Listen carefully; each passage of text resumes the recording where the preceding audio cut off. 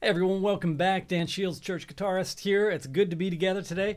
Hey, I'm going to take you through last night I watched a movie. It was called Into the Wild and had some really cool finger picking stuff on it. And one of the things stuck out to me, and I didn't figure it out while I was watching it, so it might not be exact, but it's pretty close to what I'm going to do here. But it was a really beautiful little pattern.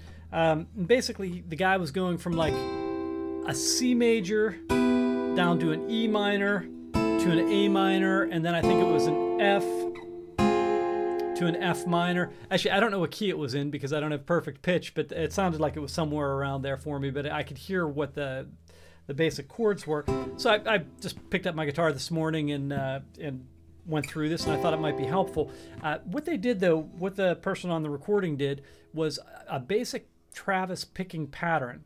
Now, if you don't know Travis picking, basically it's this thumb on 1, 2, 3, 4, and sometimes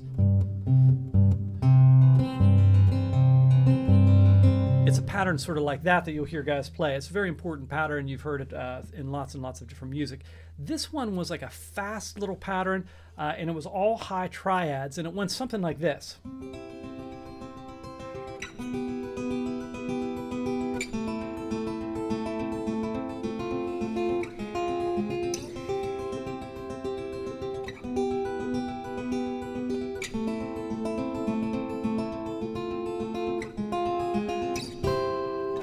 All right. Now, it sounds pretty easy, but actually that's sort of stuff like when I get into the studio, if I have to play a solo or something, it's not, you have to be careful with those things. But these simple parts sometimes are really hard because it's hard to make them super clean. And even that, you heard I didn't play perfectly clean. But let me walk you through the ideas of what this thing is, first of all. All right, so let me just take you through chord by chord first. So I'm going to do a little C triad.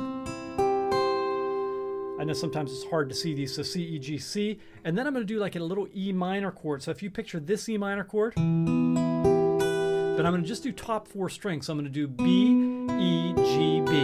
And then I'm going to go down to a little A minor chord. So if you picture the big A minor, and I'm going to just do the top 4 like Stairway to Heaven.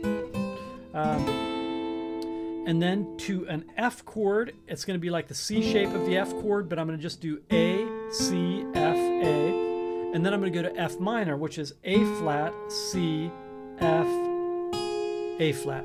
All right, so that's my basic pattern. It's a really lovely sound. All right, so now I'm going to do the Travis picking part, and it's really not even a true Travis picking, but it's like Travis picking. So I'm going to do this basically. Thumb first, thumb second. So this is my basic pattern.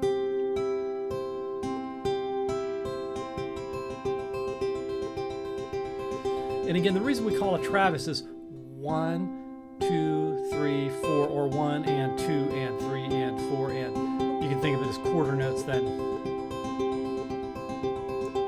All right, once you get that pattern down, then you have to switch between each of these chords, which again is hard because you're picking so fast you don't have any breath between them, and you don't want to have like a gap between them.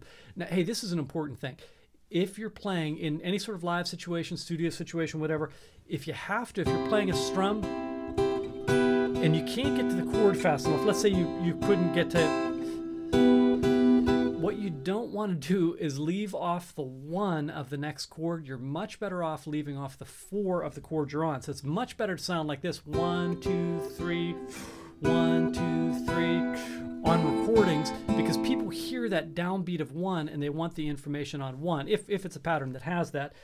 So you're much better off if you're doing this picking pattern: 1, 2, 3, 4. If you can't get to that fast, you're better off 1, 2, 3, 4, 1, 2, and getting this solid rather than don't worry about missing the end of that last one. All right, we're going to try to get all these notes in there. We'll see how this goes. So we're going to do like this: 1, 2, 3, 4, down to the E minor. 1, 2, 3, 4, down to the A minor. 1, 2, 3, 4,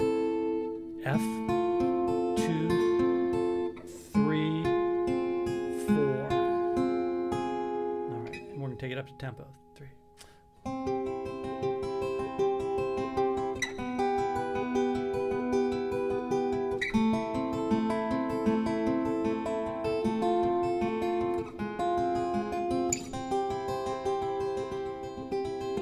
So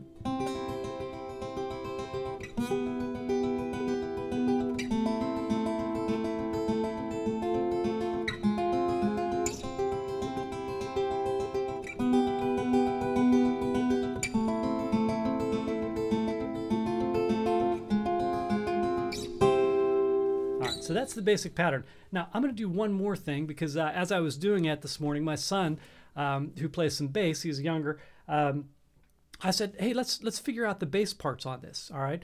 So I'm going to sort of walk through how I did the bass line with him, because this is something that might be important for you down the road if we're doing a progression like this. All right. The first and easiest thing to do, of course, is you just figure out what the chords are and play the root notes. So I'm going to play a loop here that I pre-recorded, and I'll show you the root notes. So we're going to do C, E, A, F. Okay, those are the basic root notes. So here we go. 3, 4.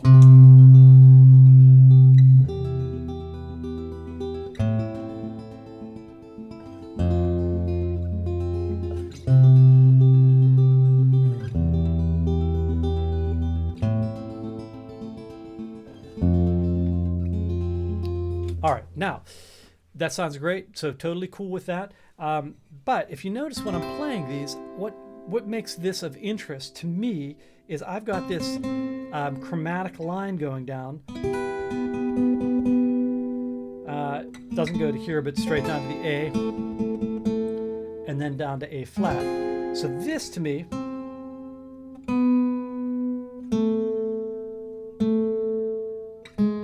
is very interesting sounding. So I'm going to play just that, but I'll play it from here.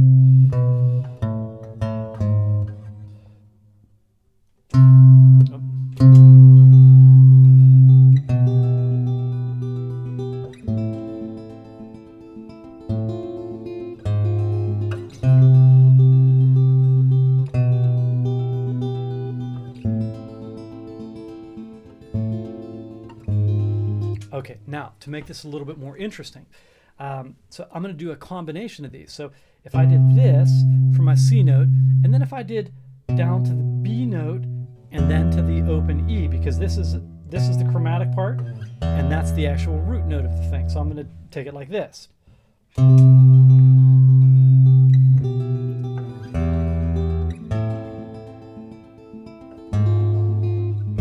Sorry, I jumped that early. Okay, now the next part, I'm going to do the same thing. And then I'm going to go down to the F note and up to the A note, okay? Because that's the root note, and then up to the third. So here we go.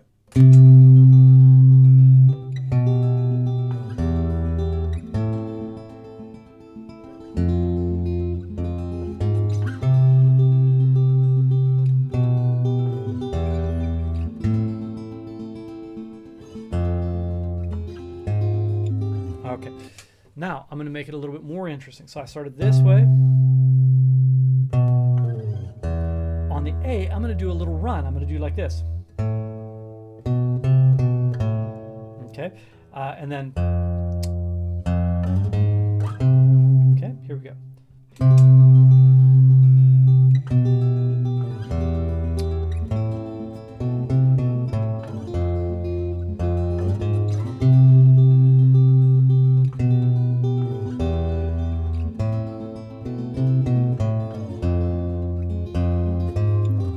Then the last step on this, incidentally, I can't hear my the loop very well. It's a little bit too low, so I'm having trouble hearing timing on that.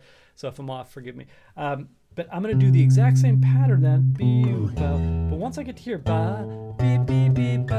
since I can do this for my root note and I can go up to that A flat, I'm going to do the exact same pattern.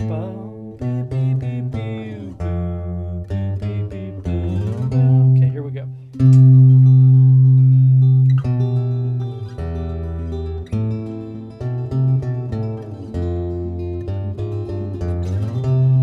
Hear how nice that is.